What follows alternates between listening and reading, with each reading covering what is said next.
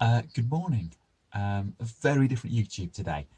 How anybody can write a book, Christian perspective on coronavirus, get it edited, proofread, published, and then get to the shops and I buy it in 3-4 weeks. I don't know. Okay, but that's what John C. Lennox has done. I'm a big fan of this author.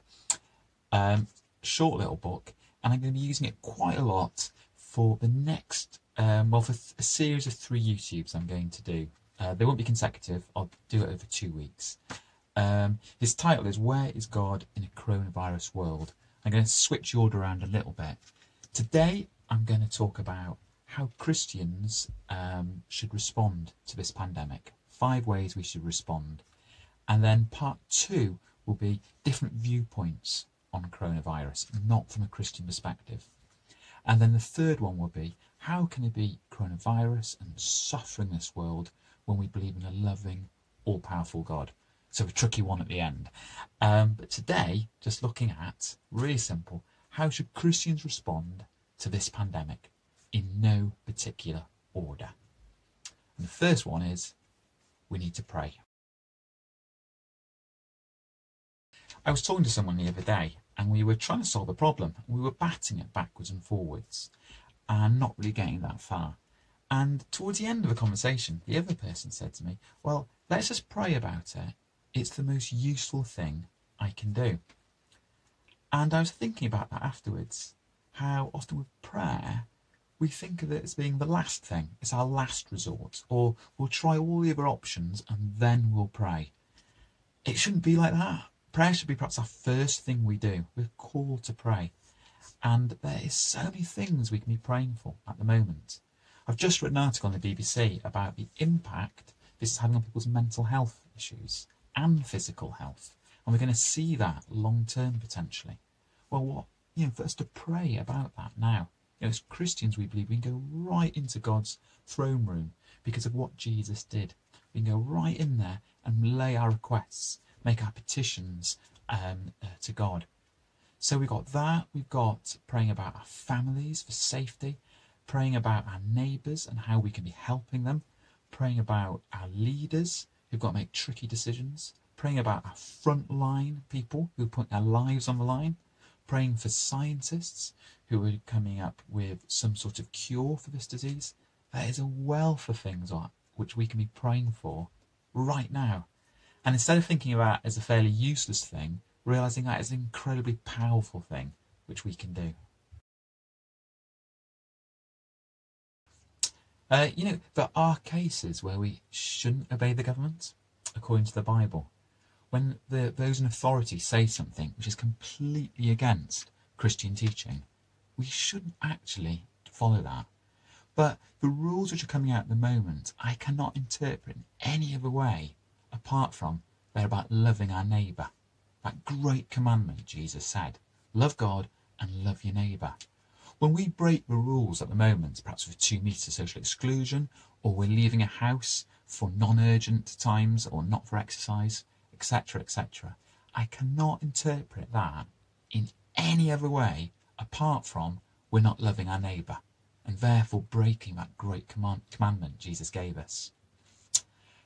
Also, that if we need to be taking medicine, etc., then we should take it. That is not a lack of faith, like I heard someone say the other day on YouTube. That is not a lack of faith. God can protect us and he can heal us. But he also expects us to be wise with the resources he's given us. And that includes medicine and the knowledge and wisdom of the medical staff. So that's number 2.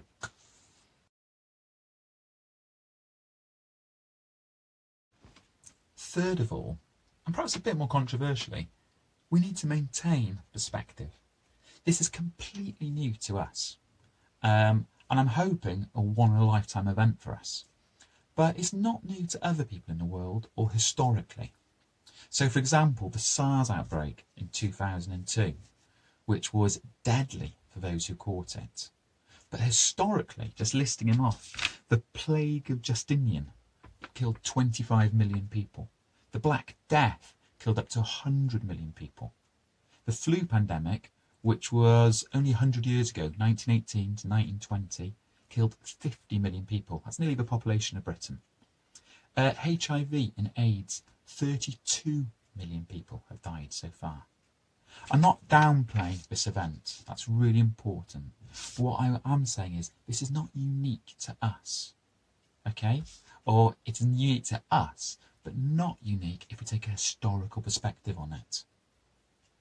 Do you know, maybe this event will give us greater empathy. I don't know about you, but sometimes I watch the news and it's over there and I'm just it's there and I switch it off.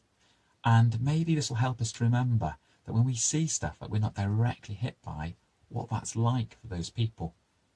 And perhaps encourage us to pray, going back to point 1. C.S. Lewis writes, in the 1950s, he's talking about the worry of the Cold War, the worry that the world was going to annihilate itself with nuclear warheads. And he writes, it could break our bodies, but it need not dominate our minds. In other words, he was saying this nuclear warfare could potentially kill us, but it wasn't saying it had to dominate our minds. We could choose that.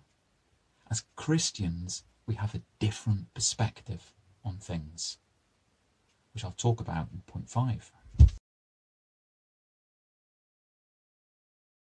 Number 4, following on from point 2 of it, love our neighbour. Are we keeping contact with friends and family and neighbours, but are we also keeping contact with marginalised people who we know, who no one else might? Are we encouraging people? Are we supporting them? Are we reaching out to those who are really going through very tough times at the moment? Are we thinking about others above our own comfort? That is such a challenging question. Are we thinking about others' needs above our comfort? And are we avoiding selfish hysteria, which we saw when people were stockpiling toilet roll and stuff in supermarkets, which led to empty shelves and other people not being able to get their requirements? Are we loving our neighbour? Here's what Paul writes in Romans 8, verse 18, and it's the NLT. Yet what we suffer now is nothing compared to the glory he will reveal to us later. And skipping on towards the end of the chapter. And I am convinced that nothing can ever separate us from God's love. Neither death nor life, neither angels nor demons, neither our fears for today nor our worries about tomorrow. Not even the powers of hell can separate us from God's love. No power in the sky above or in the earth below, indeed nothing in all creation, will ever be able to separate us from the love of God that is revealed in Christ Jesus, our Lord. That's what Paul writes. This is what C.S. Lewis writes regarding heaven. He says, we're very shy nowadays of even mentioning heaven.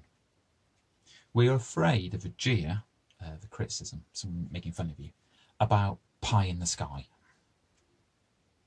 In other words, it's just made up. But either there is pie in the sky, or there's not.